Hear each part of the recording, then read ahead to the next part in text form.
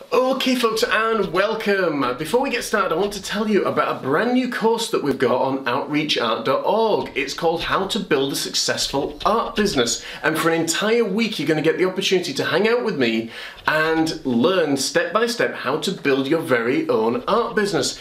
We cover things like Facebook marketing, we cover things like how to create an Etsy store, does Etsy sell, how to create a product line. We also look at how to create art that's actually going to sell and engage people, your sales training, because that's one of the areas that artists struggle with the most, and we look at that and so much more. So if that sounds like something that you would really love to be part of, head to outreachart.org now. It's available right now. You get a notebook that comes with it as well, so you can work through and step by step, day by day, and hopefully be well on the way to creating your very own art book. Now, I've put this together.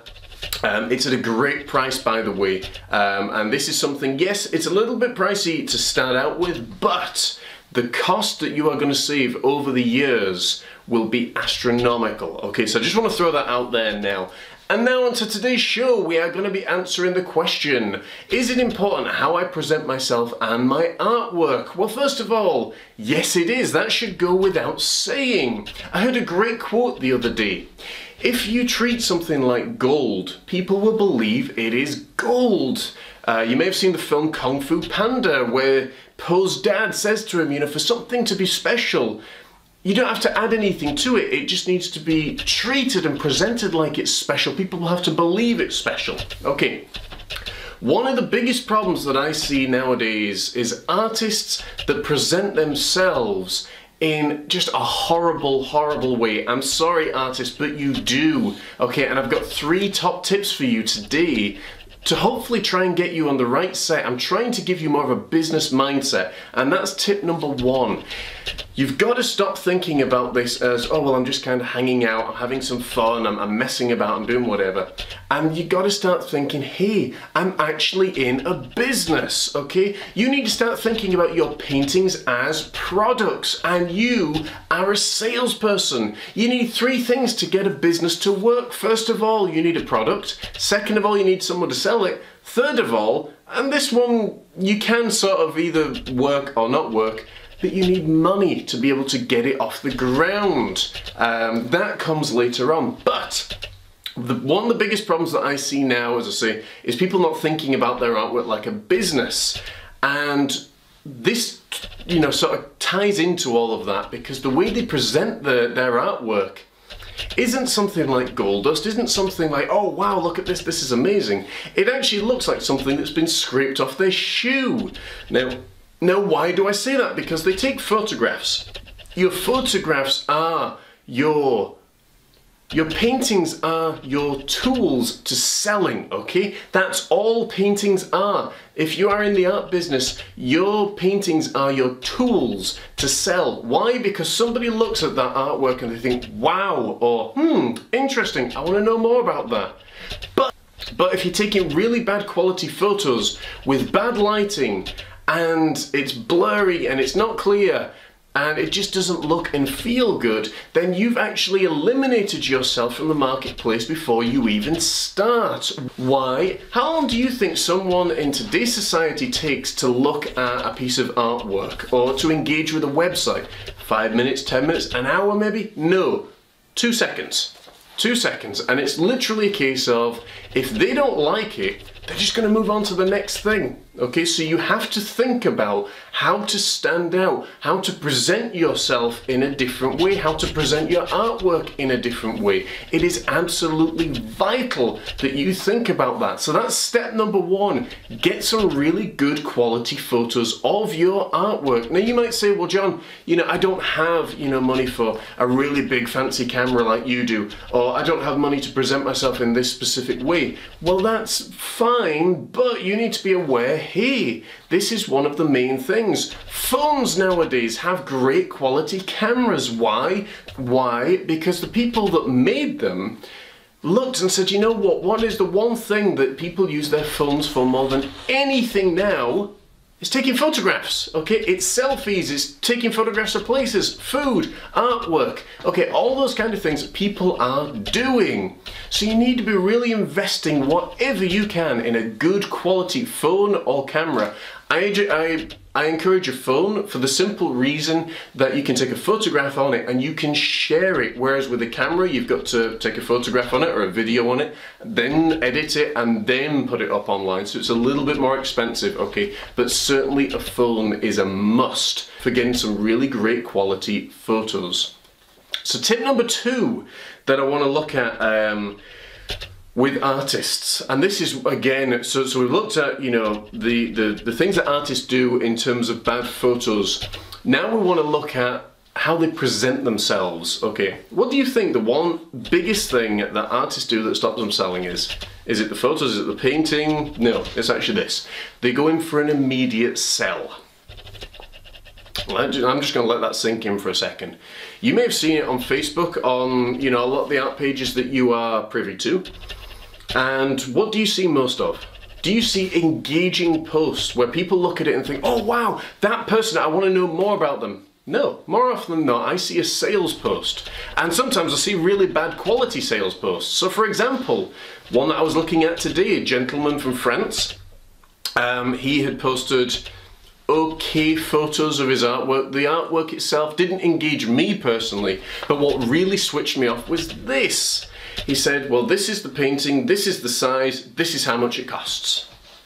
Okay, now you've got a 95% chance of failure with that. Why? Because unless somebody looks at it and thinks, wow, the price is great, it looks really good, we walk you through this more in the course, but the price is really good, the artwork is really good, it's all, you know, it's all great, it ticks every box for me, then people are just going to click onto the next thing. What you need to do is to walk your customer or your client through on a journey. So when you are posting things, what I want you to do is this. Do not even get into the price conversation, okay?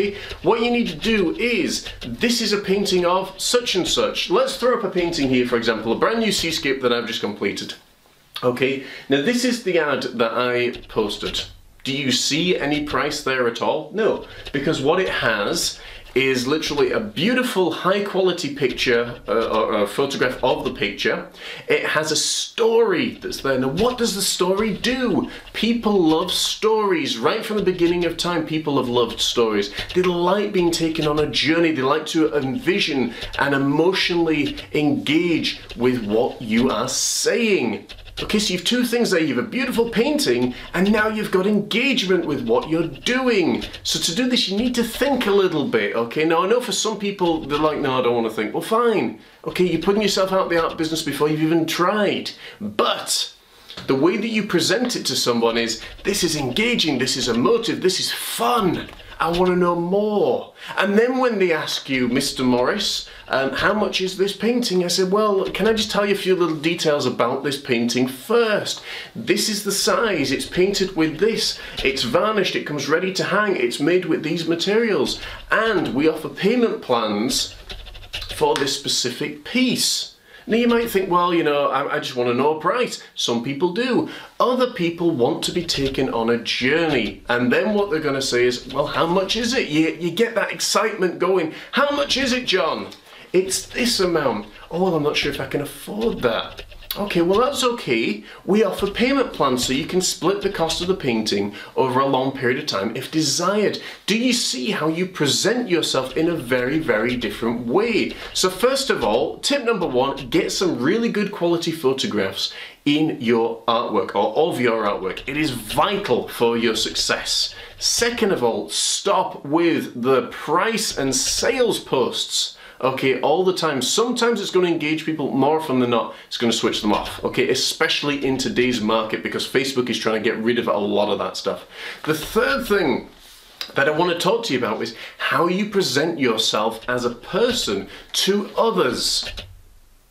Now, I'm not saying that you need to completely get rid of who you are or anything like that, but you need to think about the kind of audience that you want to attract. Now, what do I mean by that? Well, for example, I attract, in the world of business, I suppose, I teach and I coach people how to build a successful art business. Now, if I just came on here in a t-shirt as a slob, I was unwashed, I was unkept, couldn't speak properly, couldn't, formulate words and things and make it simple and understandable, more often than not, you are going to switch off. But why do close to 500 to 5,000 people every single week tune in, whether it be on Facebook or on YouTube, to our show to actually see what's going on? Because they know that, number one, I have great credibility. Number two, they have seen the advice and information that I'm giving. And number three, they look and think, well, this guy actually is who he says he is. He's got a nice suit on. He's nice. I mean, I've got a beard, don't get me wrong, but I like that. But you still got that artist in you, okay? But what you need to be thinking about is this. Who am I trying to attract? Who is my target audience when I'm trying to sell? Okay, now I hate that word sell, but that's in essence what we are doing. If you're in business, you are trying to sell your artwork. Now, what I want you to think about is three things. You've what we call three tiers. You've got your low-hanging fruit, so that's people that come in just as customers. And on the new course, obviously, we talk about relationship building.